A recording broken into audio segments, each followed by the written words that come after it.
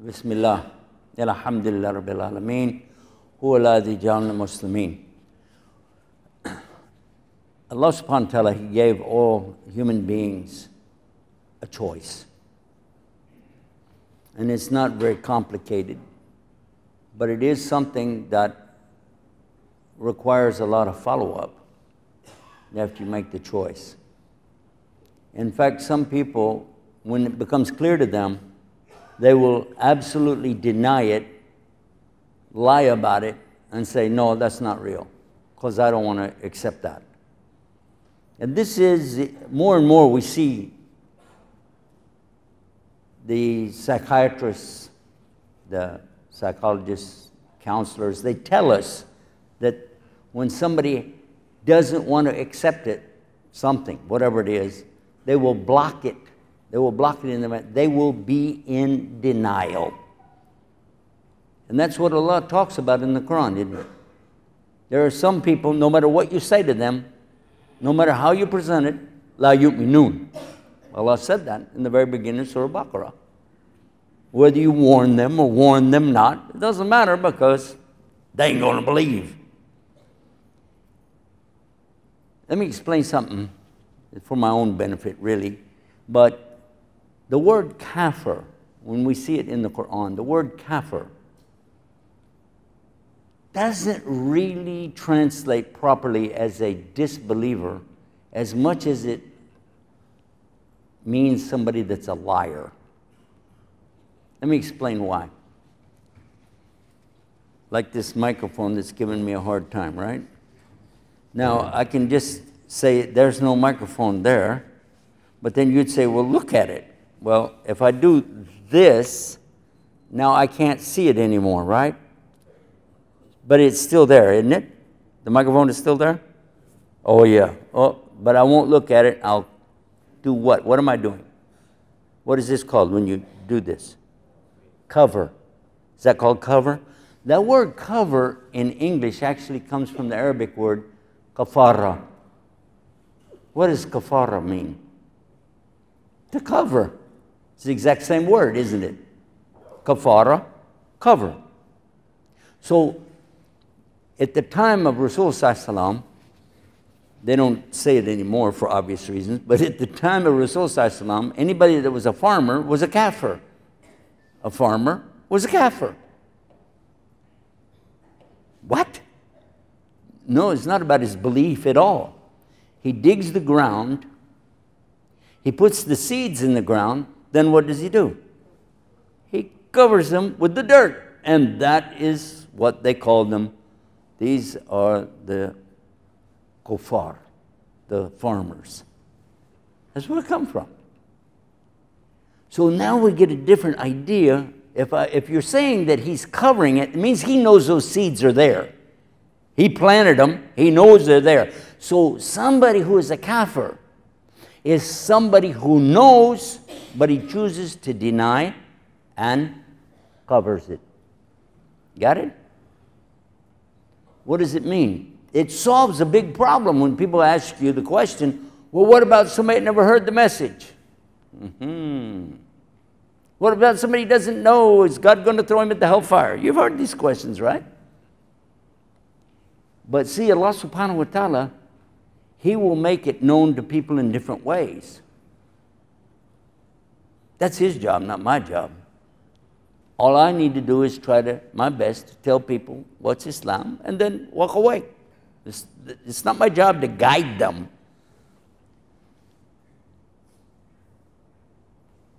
So now we understand.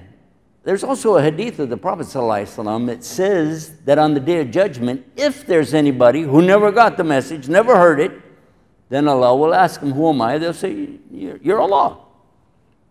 Okay. Well, at that stage, that's pretty easy. And then, will you obey? Yes, of course. You'll obey? Yeah. Anything? Yeah. Sure. Then Allah will say, then jump in this fire. And if they do it, they'll find that it's not a fire, it's Jannah. But if they don't, that means they disobeyed. That means they would have lied. They would have done the same thing in this life, and they'll go to the hellfire. That's a hadith of Rasulullah. poor translation on my side, but anyway, you get the idea. There are many words in the Qur'an that if you understand them from the Arabic point of view, a lot of things get more clear to you. For instance, we're all here today for what? What's the purpose that we gathered here right now for this? This is called what? Salah, right? How many of you you don't raise your hand, it's Jummah, but just think. How many of you, if you were telling anybody, you'd say, I'm going for prayers? Huh? I'm going to pray, right? Pray Jummah, right? Salah, pray. Pray, Salah, right? Wrong. Because somebody used that term a long time ago, that looks like all the translators just follow suit. They don't bother to find out what is it really that you're doing. Let me explain something to you. Pray means that you actually are asking somebody, begging them, please let me have this or remove this difficulty from me. And what do you call that in Arabic? When somebody is pleading and asking, and it's not called salah, it's called what? Dua, right? You're calling on somebody to help you. That's dua. And da'wah is from the same root, to call. So you're not praying. You pray in the salah. We make dua in salah, right? What is salah? You'll be shocked. I was shocked anyway, to find out it's related to sila. Sila is connection. It's a communication connection, kind of like this microphone that didn't want to make one. Yes. That's salah. You are communicating, making a connection between you and your Lord. Now, when you think of that, don't you get more excited about it? You got something nobody else has got. A direct connect. Huh? I mean, you got the main number. No battery needed. Don't worry about the minutes. Not going to go dead. All you got to do, make wudu. And then face the Qibla. And when you go like this, connection made. Until you, Assalamu alaikum wa rahmatullah. Assalamu alaikum wa rahmatullah. Connection finished. And all that time you were communicating. This is why it's so important to have khushu' in the salah. Could you imagine calling somebody up on the phone, they go, hello, and you go, hello?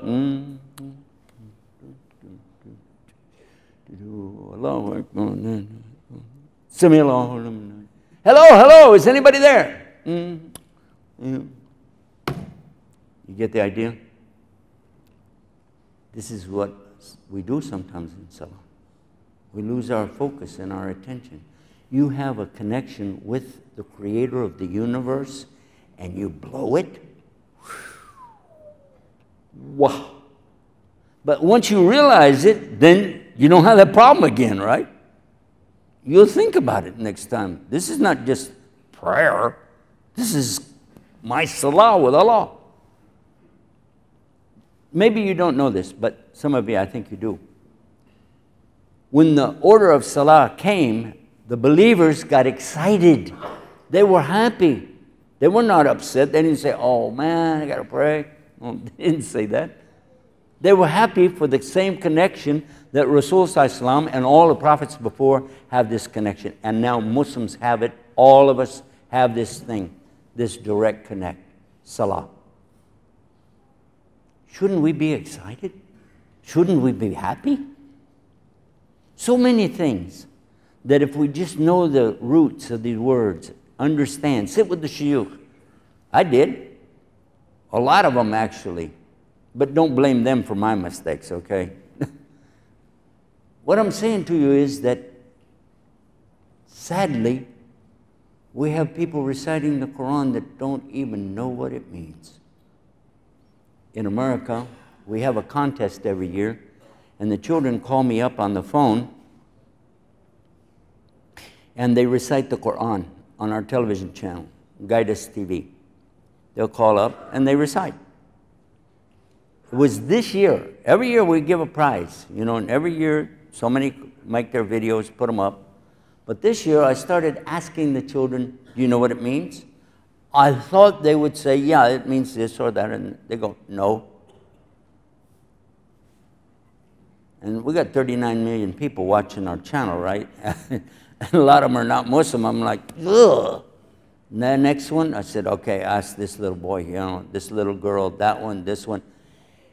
In the last 3 weeks of broadcasting, every single child couldn't tell me the contents of the surahs that they were reciting. And one of them tried to tell me, Alhamdulillah Rabbil Alameen, because they recited Fatiha. So I said, what does that mean? They said, what? I said, what does Alhamdulillah Rabbil Alameen? Oh, I know. I said, good. Means in the name of Allah, the most gracious and most merciful. I said, no, that was Bismillah Rahman Rahim. Oh, then I don't know. Some of the children, this will scare you, some of the children are memorizing the entire Quran with no understanding at all. I was just in Tennessee 2 days before I got here. The night before I left to come here, I was in Tennessee. And the last thing that happened was a very beautiful voice. This one child, 12 years old, had the most beautiful voice. It sounded like you're listening to the Arabs themselves reciting. And he was leading Tarawih. 12 years old, he was leading Tarawih. So I brought him on the air because we were doing live broadcast from there. I brought him on the air, brought him up beside me, and his name, I think Omar. I said, Omar, let's talk about the Quran, let's talk about the meanings. Memorize the whole Quran. He said, I don't know any of it. I don't know what it means. I said, okay, this got to stop. This has to stop. We have to make some effort. What is it to recite the Quran and you don't know what it means? Honestly, I want you to think about what does that mean. Isn't it true that we always want the one with the most Quran to lead the Salah? Isn't that true? Isn't it? Yeah. But did you think it meant reciting, or did you think it meant knowledge of what it meant? Go back and read the hadith. The companions themselves said we used to not memorize any more than we could know the meaning of. It means you have to have the knowledge of it. And listen to the famous hadith of the Rasul sallallahu alaihi wasallam. Khayrukum man ta'alama al-Quran wa alama. The best of you are those who memorize the Quran and teach other people to memorize it. That's not what it says. Some people translate it that way, but that's not what it says. It uses the word ilm, which is knowledge. The best of you are who have knowledge of the Qur'an and you share that knowledge with others. To lead the Salah is a very big thing. Imagine someone leading the Salah who doesn't have clue one of what they're reciting. Shall I tell you what it is? It's an empty box. Imagine a beautiful box, huh? Very nice looking, wrapping, has a ribbon around it, a nice bow on the top of it. Wow, and it's big. It's a beautiful big box. Somebody handed it to you like, oh, whoa, look what I got. And nothing in it at all. Nothing. Nothing in it. What will you do? You feel like you got cheated. Some people will say, oh, you get reward for reciting. You know, alif, lam, mim is not one word. Alif is a value and a harf. And lam is a harf and mim is a harf, and you're going to get reward. Ha! But what kind of reward are you going to have? If you don't know the meaning, what happens?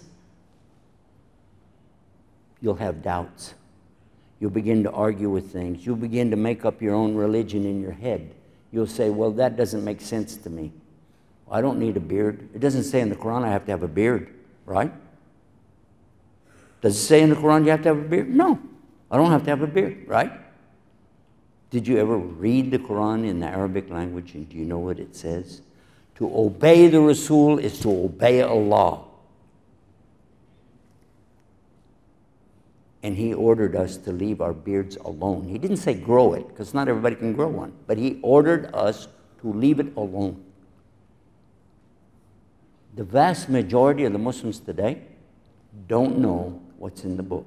By the way, I'm not pushing for beards, I'm just giving you an example. Just giving you an example. Think about it. May Allah help us, Allah guide us, Allah keep us on the Sirat al-Mustaqim. Ameen. One of the things that we're doing right now in the States, we have about 22,000 translations only, no Arabic in it, translation only, and I'm sending them out to these kids. I'm sending them out to the new Muslims, the non-Muslims, and I started sending them out to these kids that call in, because at least they got a chance to try to get the meaning. And I highly suggest for anybody in this room, anybody listen to me in the future, please get a translation of the meaning and understand what it is you're reciting. I want you to memorize the Quran in Arabic, but memorizing what? The sound only of a language you don't know. Some of you, and you've heard about this, some of you know this. We've had some of our youth, our young people, even some adults, leaving Islam because of doubts. They start getting questions. They go on the internet, Facebook, and places like this and see crazy stuff. And they have absolutely nothing to fight back with because they don't know Islam. And by the way, if you don't mind me to tell you this, the internet is not the place to go to learn Islam. Sorry, but that's not the place. We do have a couple of universities online, but that's not what I'm talking about. I'm talking about don't go to Facebook, don't go to Google, YouTube, and try to argue with people about stuff. You'll just make a bigger problem for everybody. The real way is the same way they did it 1,400 years ago. You sit with the people of knowledge, and Allah said that in the Quran too. If you don't know, ask the people that know. And that doesn't mean Facebook, YouTube, Twitter, Google. It means the shuyukh, the imams, and go and sit and listen and learn. What I'm saying to you, I'm saying to myself at the same time. If we don't take the time to know the meanings, what do we really have from our religion? And this is the month. Shaitan is tied up. He's not dead, by the way. He's not dead. He's still got some leeway here, but use this time as much as you can to read, understand, and implement what Allah is telling us. It's not a book of sounds. It's a book of guidance. And I ask Allah subhanahu wa ta'ala to guide all of us and keep us on the straight path.